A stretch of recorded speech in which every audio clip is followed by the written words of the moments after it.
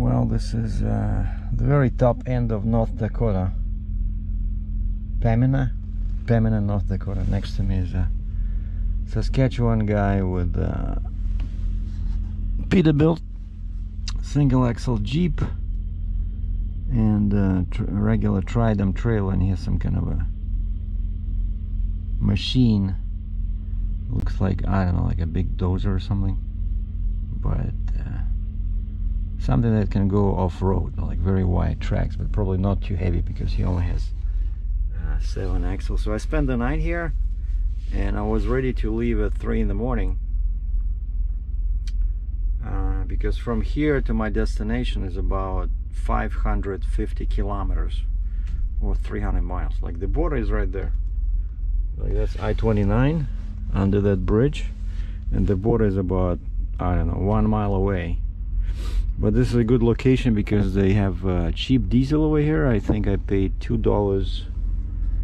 I paid $2.04.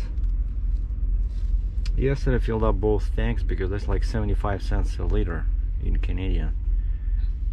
And they have coffee. They have some, well, not too much food, just some snacks. But I think I found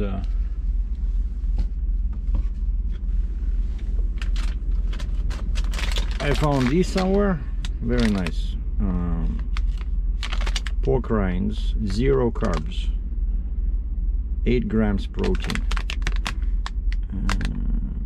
per 14 grams of product. And so yesterday I got my Manitoba permit. We're good to go. And at 7:30 yesterday I was sitting just somewhere near Sioux Falls.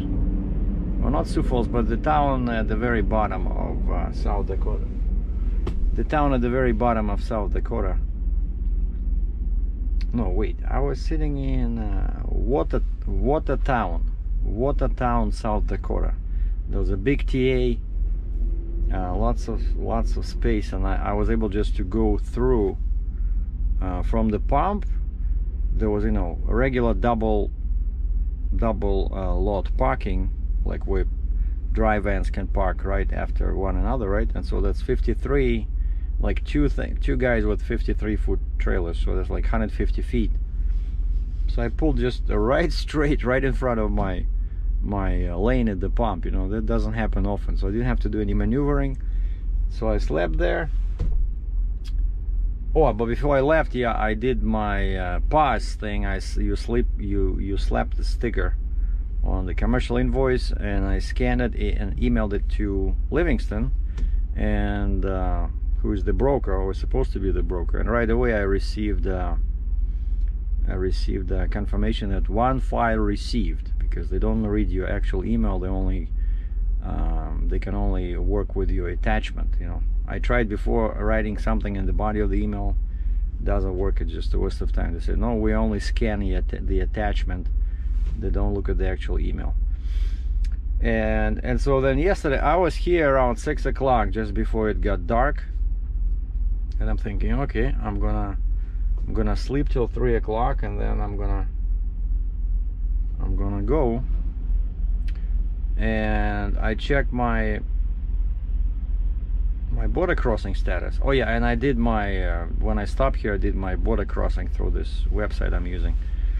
Set up everything, did my ACI, which is the, you know, manifest you have to do online.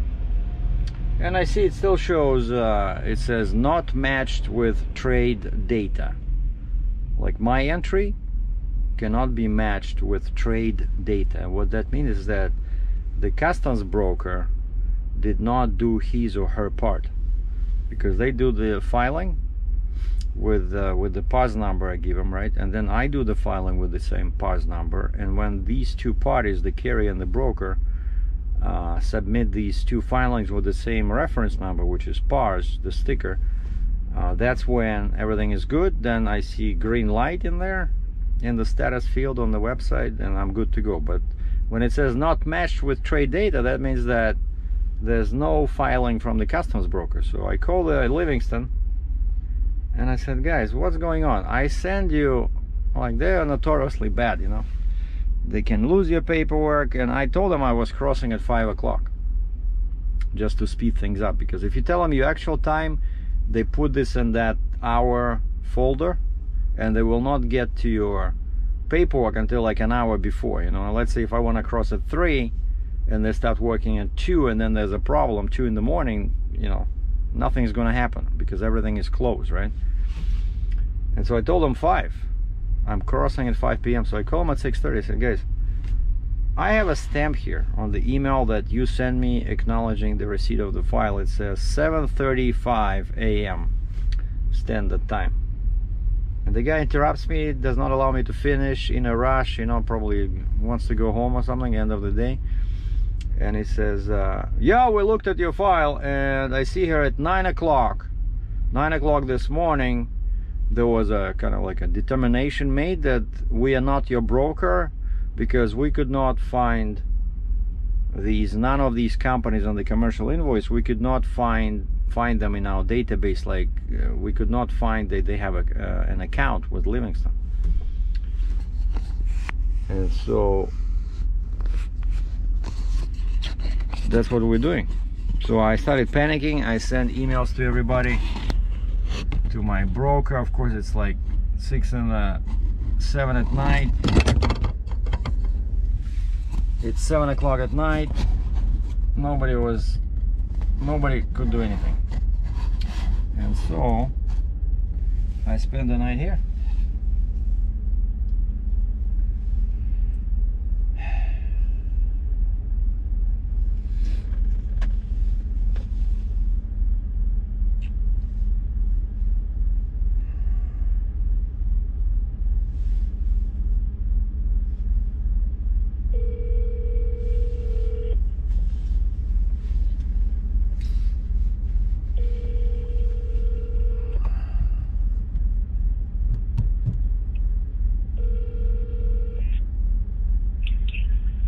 Sergei.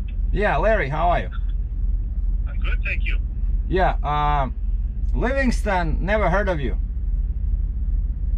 What? Did you ever work with Livingston before? No, but I sent them $12,000. Oh, really? Oh dear. Do you have an account number? Yes. Hold on one second. Let me grab a pen. Basically, what happened yesterday at 7:30 in the morning, I sent them all the paperwork, like with my POS sticker, right? And then I check, and then I received acknowledgement that yeah, we received your paperwork. You know, it's automatic thing that they send you. So I was pretty confident that I should be okay. And then I drove all day, and I stopped 1 mile from the border in Pembina, North Dakota, and this was like 6 o'clock yesterday. And I call them and I said, guys, what's going on? I still see nothing is done because my status for crossing is not green. It basically says no customs broker entry. Like I did my part, but nobody at Livingston did anything. So I called them and they said, yeah, at 9 o'clock we see here we did like a decision, kind of like we rejected your file because we could not find any of these companies on the commercial invoice in our database. So either we're not your broker or it's a different company name or something, but if you could give us like the account number. And it was already late, right? So okay, hold on. What's the account number?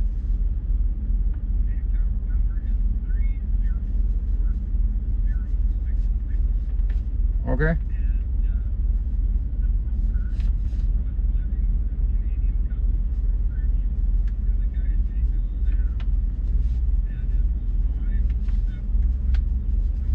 Okay. Hold on. Yeah, 571.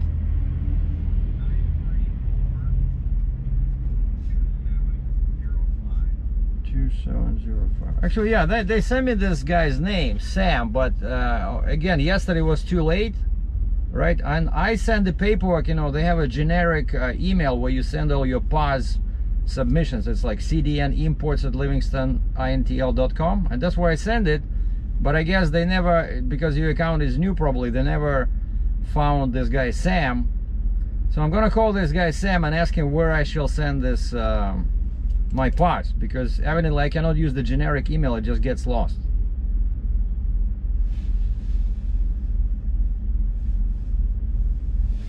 Hello? Larry? Hello?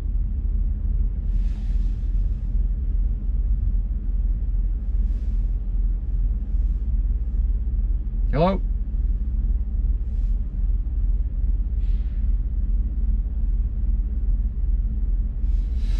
All right, so he has the account. That's good. Now, where is my...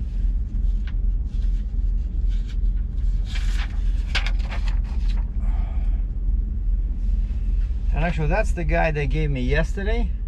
But you know, when you send, like I said to this guy, when you send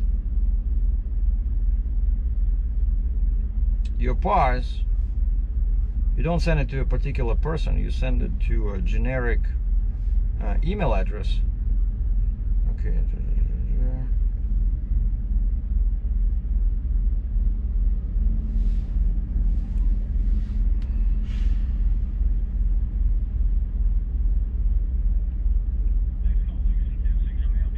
Yeah, Sam, hi, my name's Sergei, I'm a trucker. I'm moving a machine for Larry in Minitonas, Manitoba, mountainside unloading. Yeah, he said, basically I tried yesterday, I submitted my parts through your generic, you know, CDN imports email, and nothing was done, it was rejected. I called at 6 o'clock yesterday night, and the guy says, we have no clue who is the customer, we cannot find them. And so I just called Larry, he confirmed I have his account number, so you know him, right? So,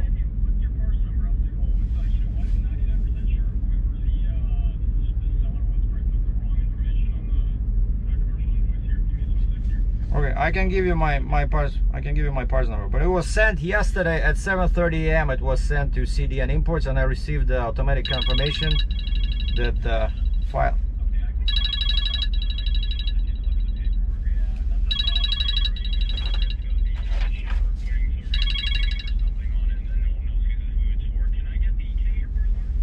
Yeah, Larry, 1 second. Okay, parts number is so four zeros, and I put it at the bottom.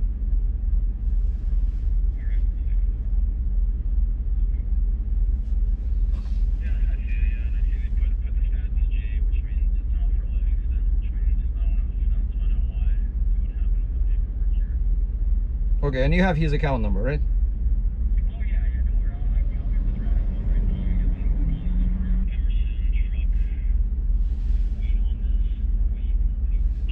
Yeah, weight is 90,000 pounds. 90,000 pound caliper on that. Yeah, that's what I use on my end. I put. But yeah, no, I see it here. Okay, let me get this over to the right team to work on. Okay, all right, thanks, appreciate it. Okay, bye bye. Okay, bye. Yeah, Larry, sorry about that. Yeah, everything seems good. Yeah, so yeah, I called this guy, he knows you, yeah, everything is cool. So basically something, probably that guy was in a rush to go home or something because it was already late. And this guy says he just marked it with a J, which means we're not the broker. Yeah, yeah, Larry, everything is good. So the Sam is working on your paperwork, okay? Oh boy. So basically everything is good. So the guy has the account, and I have the number. So so once they straighten this out,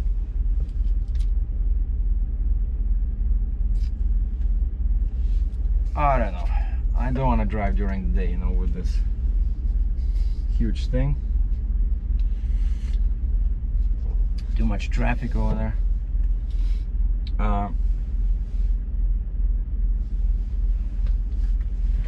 Couple more things I wanted to show you.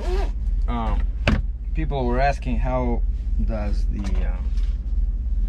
overpriced DEFCO system work. And I can tell you that I'm pretty ecstatic at how easy it is now to spot if you have water or not. Let me show you.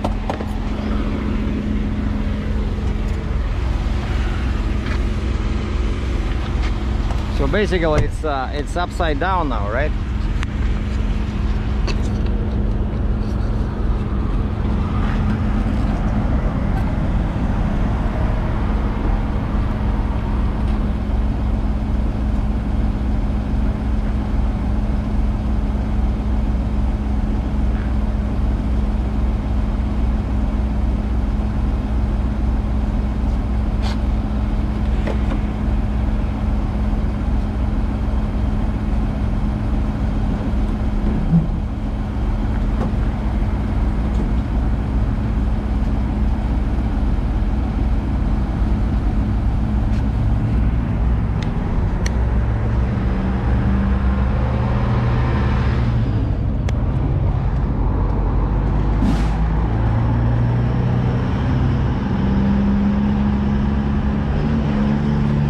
I'm just looking at the coolant.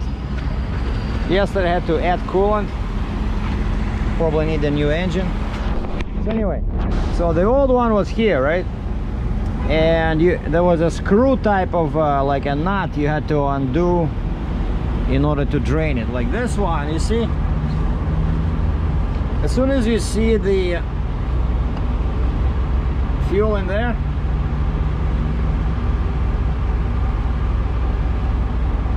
it means that you have some water, because the water is here and the water is heavier, and so it pushes the fuel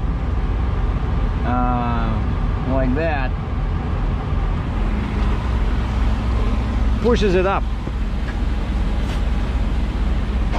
So let me just drain a little bit. I don't see, like, the fuel is not too high, and there's a tap, like much easier. There's no screw, you just turn this, push it down, and it starts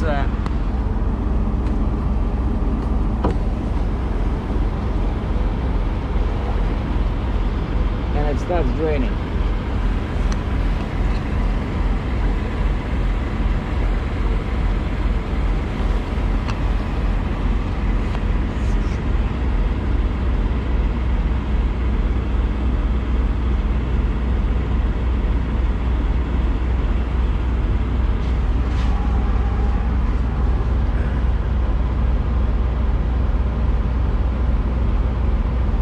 Bring it down to here,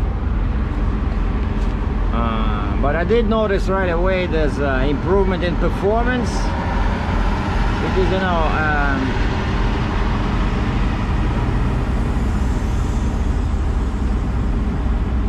I think lots of stations they sell bad fuel, so it has water, and when you have water, of course, water does not want to compress inside the engine. But I don't know, it's draining now, but the level is not going down.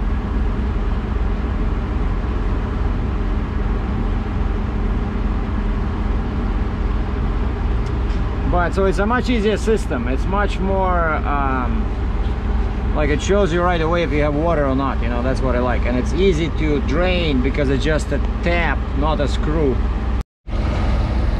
Okay, one more thing I wanted to show you is that because I'm entering Manitoba, I cannot use the lift axle, so I had to move my fifth wheel like this. So now I have a huge opening over here.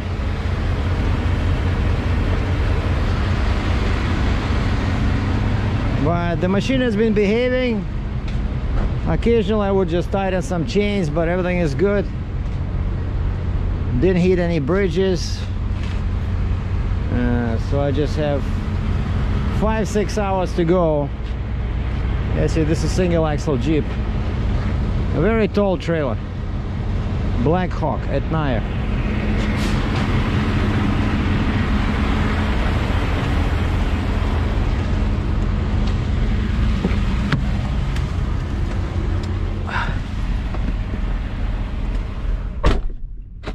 And it's pretty cold. 3 days ago I was in like 50 F plus 10 weather. Now it's yesterday was -2, today is -3. -3 is 27 F. So this is probably the second time this fall that I had to turn on my heater. you know.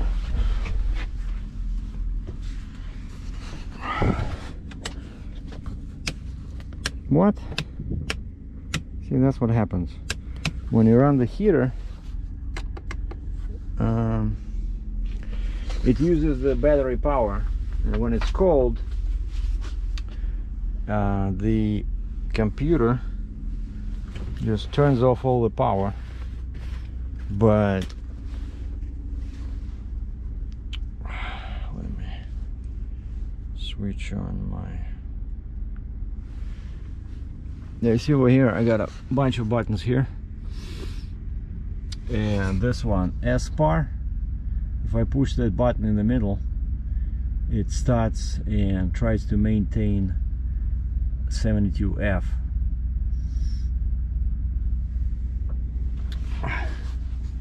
And this one I can do like this, so that's these vents over there.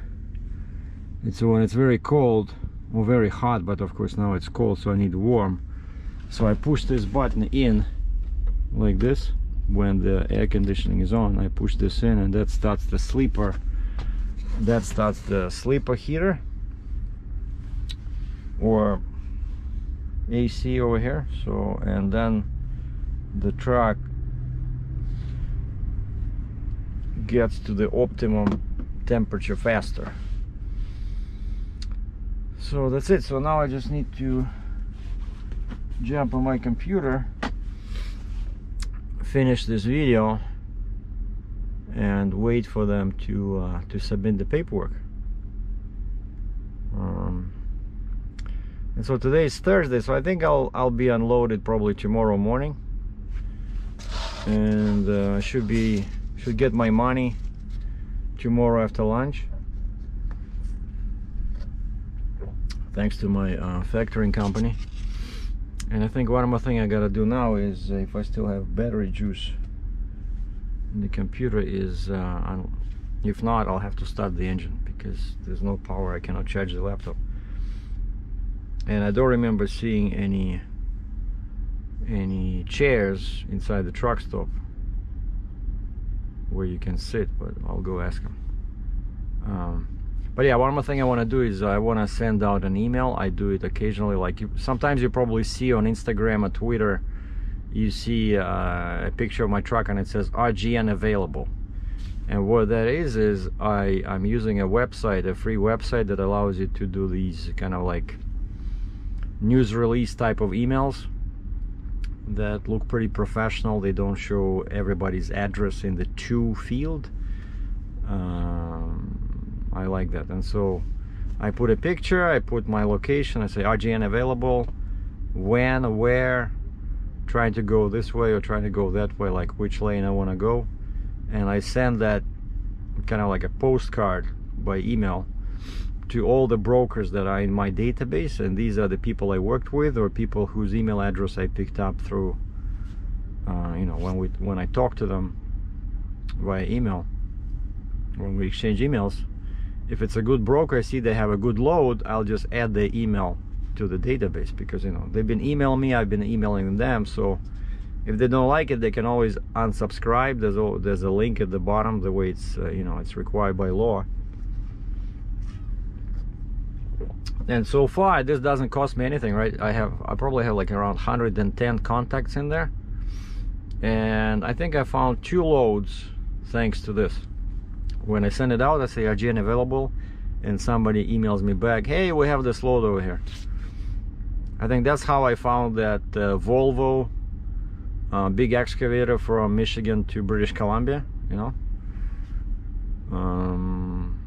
So it does work, and so that's what I'm gonna do now. Okay, thanks for watching. So next video, actually I recorded much more material, specifically going around Chicago using my true and tested session, GoPro Hero session. But for some reason, and I know it was beeping, it was recording, but I set it aside because I did the other one first around Fort Wayne. But this was like, again, POV driving, but on that interesting stretch around that pit You know, when you enter Illinois from Indiana, they sent me on this highway 8316. It was cool, and I recorded that. But then yesterday I said, okay, finally I'm ready to do that video, and I moved the files to my computer. Guess what? All the files are still from Nevada, when I was sitting in that Jackpot, Nevada. What? So basically the SD card was full. I'm not sure why it was beeping and showing me the red light like it's recording, but probably there was some kind of a message I missed. So nothing was recorded. So I was driving, talking like an idiot to myself for 2 hours. No video. So now I feel a bit kind of like betrayed, and so next time before I use this, I'll have to do a test. You know, I'll have to record something and then open up on move the file to the computer and see if it's recording. So maybe it's time to get rid of it, because these are pretty old. Well, not that old, but I've been using them, you know, like super hard. Where's my second one? Okay, here's the second one. But this one, that's what the one I used to record the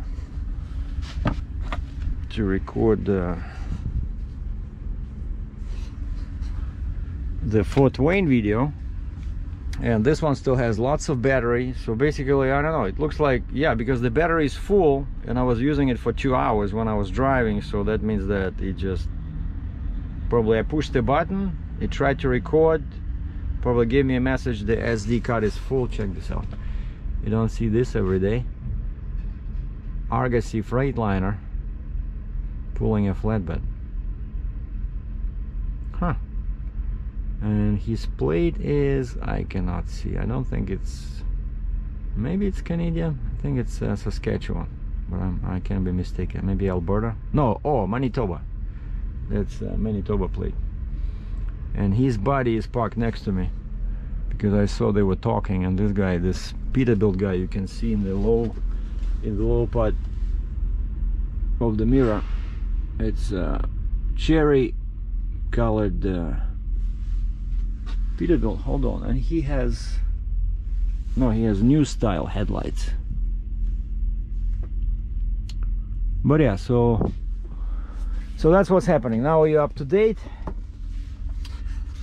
Captain is sitting waiting for the customs paperwork once again, but at least they found the guy.